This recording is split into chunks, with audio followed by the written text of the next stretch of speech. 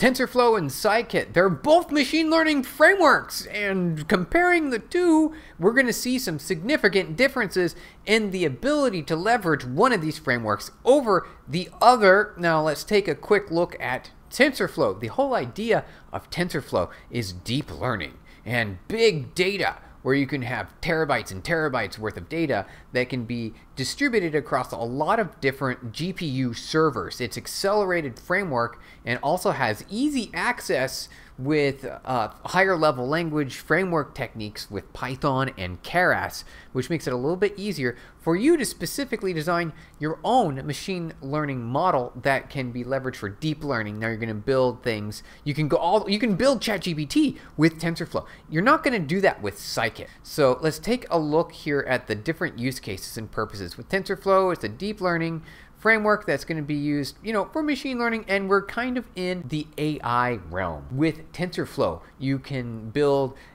big data applications that leverage your own custom model, and you can do deep learning through multi-perceptron. This is the MLP style of multi-perceptron of deep learning, where it is fully connected feed-forward neural networks. All the most advanced models use this approach. Just a quick call out to PyTorch. PyTorch, of course, comes to us open source from Meta and is a sort of a lower level framework, though it is used by all the bigger companies, right? Like OpenAI will be using PyTorch, and they use it for more accelerated features and capabilities. Now, TensorFlow has come up in its capabilities to take pace with some more advanced performance capabilities as well. Though if we continue down here, essentially we're comparing deep learning neural networks compared to Scikit, where we're going to have more of a spreadsheet style, right? Where Scikit, let's see here. Yeah, within Scikit, we're kind of going to do some data science, essentially, with Scikit. And we're going to see things like spreadsheet-sized levels of data, multiple spreadsheets, you can databases, but not large volumes of data, like an entire library of books, for example, or an entire repository of images. So with Scikit-learn, you're going to mostly do classification, regression, clustering. You're going to do some data sciencey things on top of spreadsheets. It's a perfect use case. There is no GPU acceleration in Scikit. It's not built for large language, and you cannot do deep learning with Scikit. Scikit is going to be a little bit easier to get into if you're looking to start with machine learning. Scikit has a really great starting point, so the complexity comparatively, you have TensorFlow more complex because it's way more flexible, right? And you can do your own custom deep learning models. Obviously, you can copy and paste a few of the pre-existing ones, so it's still pretty easy from that perspective. And you're going to have a lot of flexibility in your ability to create any kind of AI. With TensorFlow Scikit, much simpler, pre-built models specifically for utilities and machine learning tasks that allow you to identify which features of the input on the data is going to be correlating, so correlation coefficients, to outputs for you to do regressions, right? And these are not going to be deep learned regressions. They're standard matrix regressions.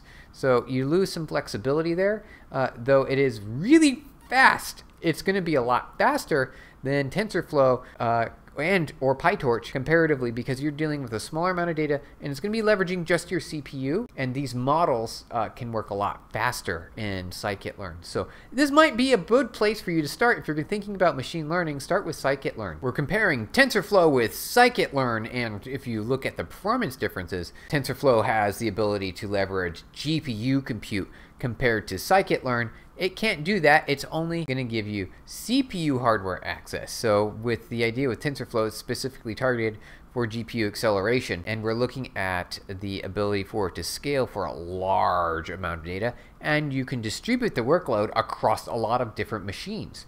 Now, Scikit is going to be primarily CPU oriented, and it's specifically built for smaller data sets, right? Your spreadsheet sized data sets, and it's going to be very, very fast comparatively because it doesn't have the overhead of all that distributed nature, and it's also a single layer. You can't get multiple layers for deep learning because you won't need it anyway.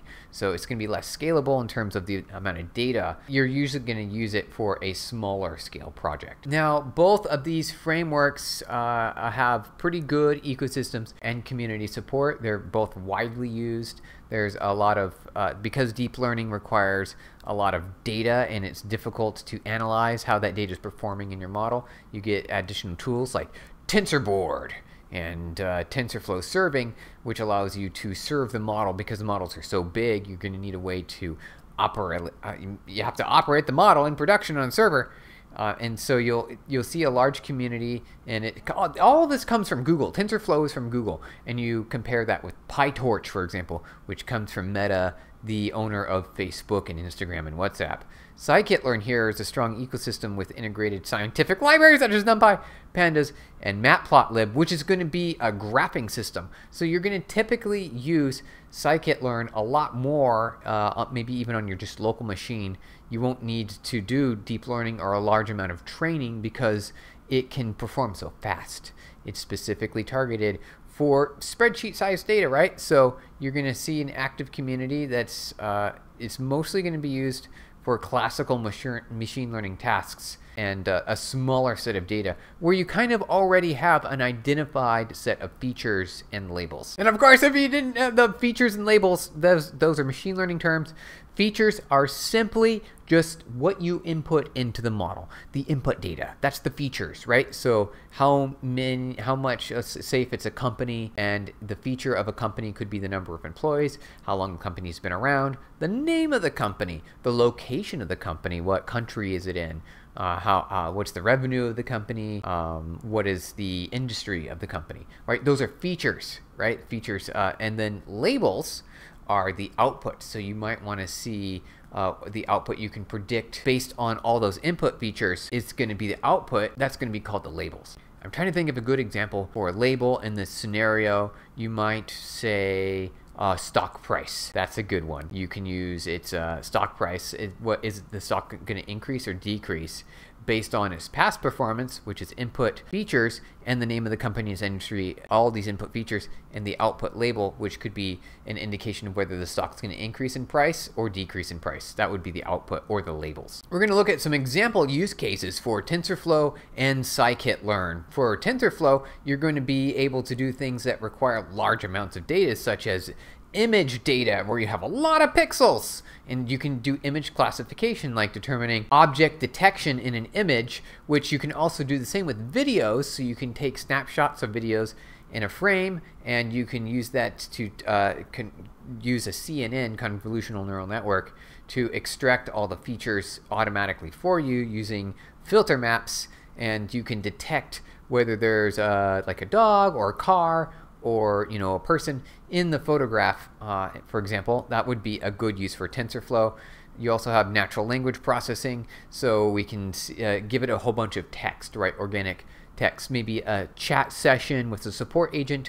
You'll be able to take that text, run a model with Keras and TensorFlow to build a model that will give you, say, for example, its output's going to be how neutral or negative or positive that sentiment is in that sentence that's been provided to the model. That's a good one for TensorFlow. And of course, generative models, right? The transformers, ChatGPT, that's a generative pre-trained transformer. You can do this as well with TensorFlow. And the good news is they already have everything that you need, a tokenizer and a whole bunch of other things that you need in order to get the model to work properly. Multi-head attention and feed-forward neural networks. So we're looking at the GPT workflow here. Data acquisition, we load the data, read the text, tokenize it, process it, add padding if needed, just to make sure that everything's uniform. Then you embed the data, you transform it, and make sure it feeds forward through the neural network. Compiling and fitting the model is essentially the training process, right? And then the output will be the text generation. For Scikit-learn, you could do things like classification and logistics regression. So you'll be able to sort of do predictive outputs, right? So based on a series, what is going to be the next number in that series? You can do things like that. Classification based on a set of database fields. What does this entry in the database most closely resemble. And you can either do, you can know what those each classifications are, like industry, for example, what kind of company that industry is in. You'll be able to, what is that called? Supervised learning, that's right. So supervised learning is where you know what the inputs and outputs are, or you could do unsupervised learning where you just feed the model a whole bunch of input data parameters, and then you have a set of outputs like 1 through 10, and then you can sort of cluster the models around that and sort of get an idea. So you use k-means clustering here as well with Scikit-learn. And the cool part is with Scikit-learn, you don't have to do hyperparameter tuning with Scikit-learn. It is a lot simpler and more streamlined. It's also going to be a lot faster. So if you're doing database, like CRM database analysis, and you want to use machine learning technologies, use Scikit-learn for that.